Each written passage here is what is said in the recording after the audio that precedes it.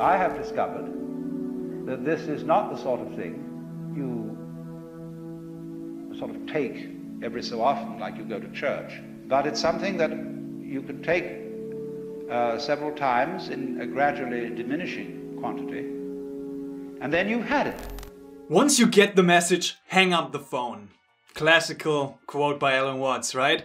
But a lot of controversy around that in the psychedelic community. Meaning that once you get the spiritual revelation, once you get the mystical experience and the insight, there's no need to go back to the drug, to the substance itself. But is that really true, right? Because we know, we humans, we forget. We tend to forget over and over and over again. And also, is there just a single message to be received on the phone when you have divine intelligence on the other line? And also, if you have a teacher, then why not call him every once in a while to receive some more teachings? That's just some perspectives around the question of frequency. How often do we go into psychedelic experience? That's the topic for today's video, because I got the question quite a few times of like, when should I trip again? When is the time to trip again? And that's what we're gonna dive into today.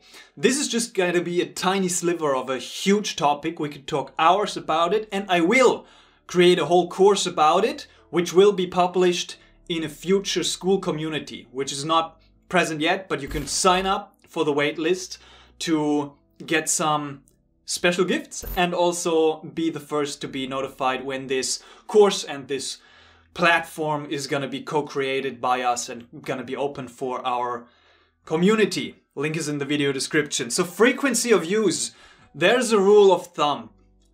And I don't know how true that is, but the more profound the experience you've had, the longer you should take a break to go in again. And I found that to be true as well.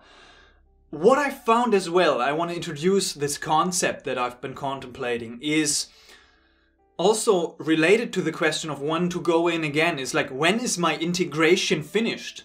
If I want to utilize psychedelics for self-actualization and self-realization, as we talk about here on this channel, when do we feel that our integration is sufficiently done to go into a next step or into our next journey?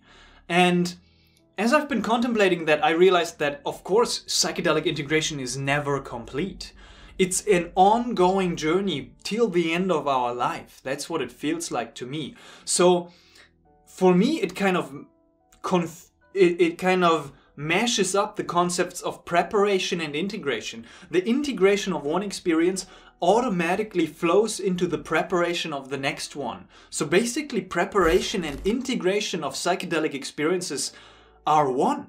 They became one for me.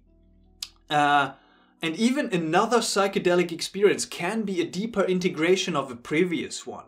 So that's an interesting concept.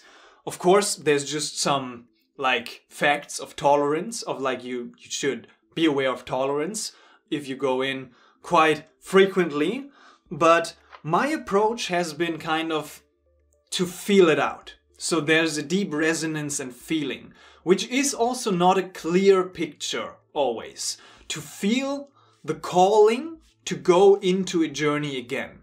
And I want to kind of make clear, paint a clear picture for you who are watching this channel. Sometimes you can see me uploading trip reports or life trips even of experiences that I've had quite frequently. And I try to paste them out to kind of get the content rolling, right? I don't go into psychedelic journeys just because I want to create a piece of content. That's a rule I've set for myself.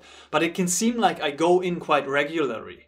But it's not the case. Like for me, a handful of journeys, maximum, maybe 1, 2, 3 even nowadays, a year is hitting it hard. Like of transformative deep experiences, a couple of experiences a year for me seems like really hitting it hard. And in between I go into less intense journeys sometimes. And that's an interesting approach I've been following, kind of feeling the call out. And I get this call naturally a couple of times a year to really explore a substance on a deeper level and go into a deep transformative experience. And then sometimes go into lower dose experiences to just be connected to the psychedelic space as well.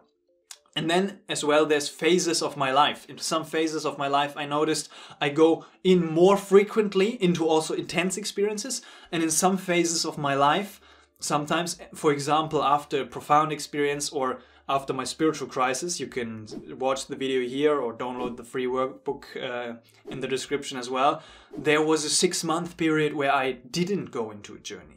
Maybe even 5 or 4. I don't even remember. Maybe it was 4 or 5 months. But a longer period of time in phases of my life where I do not feel the call to explore deeper. And even in psychedelic literature and science and research, there is this concept, right, of the method of dosage related to this approach of frequency of the journey. And it's an interesting one I wanted to share as well. It's kind of like there's a psychedelic approach, psychedelic therapy as in deep transformative high dose experiences, and the psycholytic approach, which is kind of lower dose experiences, more psychotherapy, maybe even talking to get to some therapeutic result. And also there is the combination of those. Some theorists and some researchers have been kind of putting forward this model of my approach that I've been just doing naturally and explaining basically of the psychedelic approach. The psychedelic approach means having a couple of high dose experiences over longer time frames with longer breaks in between. The psychedelic experiences, the really deep transformative work, high dose, mind-blowing stuff. And then in between, maybe once a month, is I found for myself a good frequency, but that is also dependent on the uniqueness of everybody of us, right? Once a month to have a psycholytic approach or a lower dose experiences, low to medium dose experience, once a month in between those big transformative possibly life-changing sessions. And that's kind of my approach, how I've been approaching it lately, and which resonates as well for me. And I guess it's a delicate act of balance, right? Life is all about a balancing act. Even in Buddhism, we have this middle way. Even the whole of spirituality is kind of a big balancing act. Relationships, business, it applies to all areas of life, and it applies also to the use of psychedelic substances, I find. Because it's, as I said, with the feeling of the calling, it's a fine balance between noticing where this resistance is also coming from going into a deeper psychedelic journey. Because this resistance can be a form of avoidance, a form of not wanting to look at stuff that is maybe uncomfortable or challenging for us, but that we on another level know we want to look at. Because then it is a matter of courage, building up the courage and the trust to go into a deep psychedelic journey, to face something that might benefit us to work through and look at, even though it might be dark and uncomfortable. So there's one part of that, noticing and exploring around this topic of avoidance and building up the courage. Not having be afraid of the psychedelic space.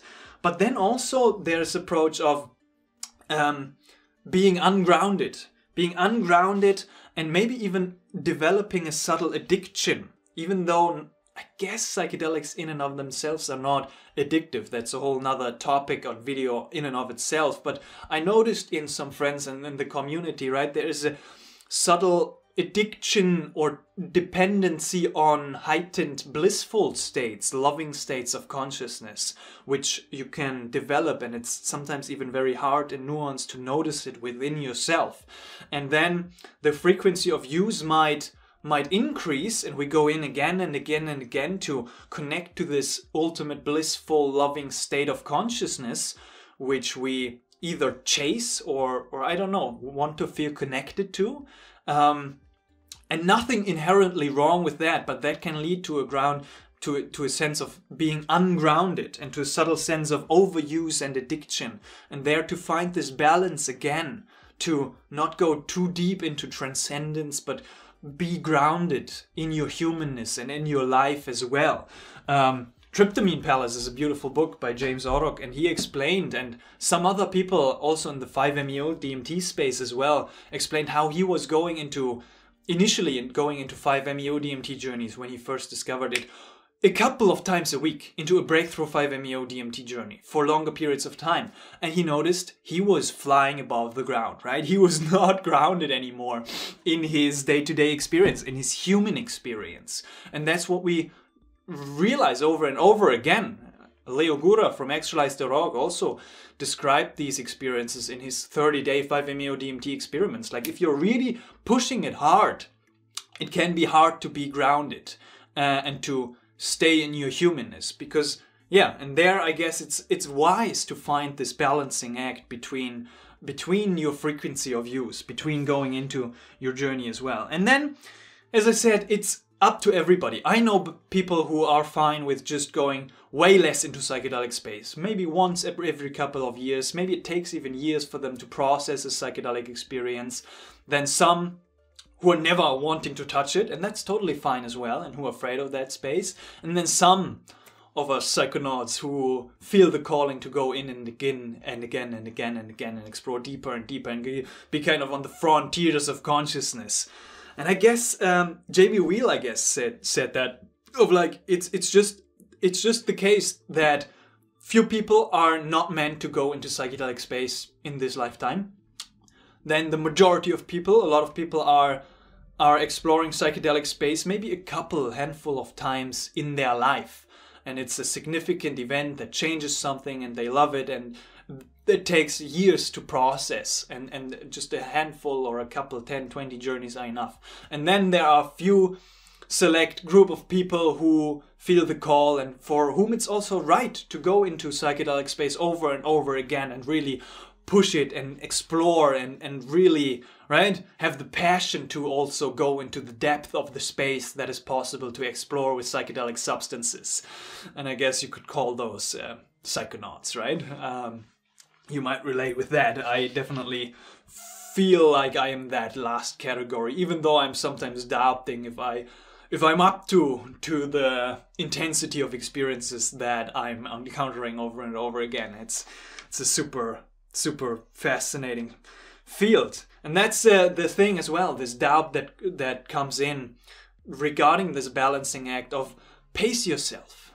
I found that I had that, especially with this YouTube channel and wanting to get into career and build up a coaching practice regarding helping psychonauts and everything that is coming, and creating this course and everything that I want to flow into and give back to the community, basically, is rushing myself to go into depth in a pace that is maybe too fast or not appropriate for myself at my age, at my phase in life. And so I guess this wisdom of pacing yourself, don't get in over your head into psychedelic space, especially if you are young, is I guess a wise idea. But again, this pace is very unique to you. But I've noticed that if I push it harder and harder and harder, sometimes I burn myself, right? With this spiritual crisis and this MDMA plus 5-MeO DMT breakthrough experience, I burned myself and I suffered from that, even though I also learned from that, but also being responsible for the consequences. And I found like, find your own pace. And as I said, there's people who I know who are going into deep psychedelic space week after week, ayahuasca ceremony after ayahuasca ceremony. And if that's the calling and they are fine with that and going into depth of work week after week or in a quite frequent frequency, then that's fine as well. But also, I guess some people, right, have a couple of months or years break in between, and that's okay as well. If that's your pace, that's totally natural. To take a pause, to not push yourself, that's okay as well. To stop taking psychedelics for a couple of years, that's okay as well. So I guess there's no ultimate answer to this question of how often should I go into psychedelic experience? When should I trip again? Because it is this balancing act. And I guess a background lesson of psychedelic space is again, right? Not avoiding bad or challenging experiences, but also not chasing loving or blissful experiences. Because if you go in again and again and again, I feel like you're going to encounter both. I've definitely encountered both. The bad and the challenging experiences, bad, right? Also an interesting word and topic. And the blissful and loving experiences. And you never know what you're going to get if you go into the depth of a psychedelic experience. Super fascinating field. I want to end with a quote from Christopher Beige from LSD and the Mind of the Universe. He pushed it hard. He went into quite frequent high dose, 600-700 mic LSD journeys.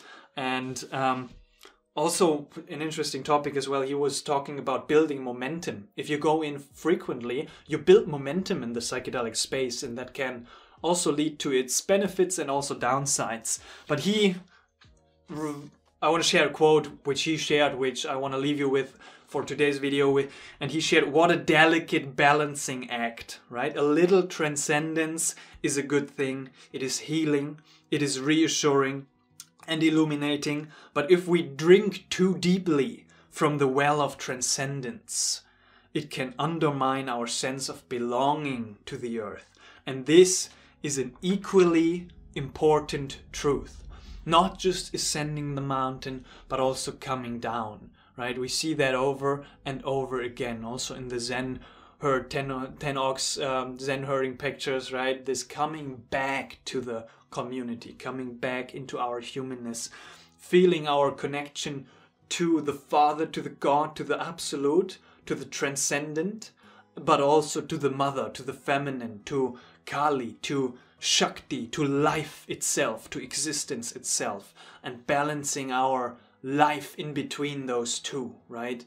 As Nisargadatta said, love is knowing that I'm everything, and wisdom is knowing that I'm nothing, and in between those two my life moves.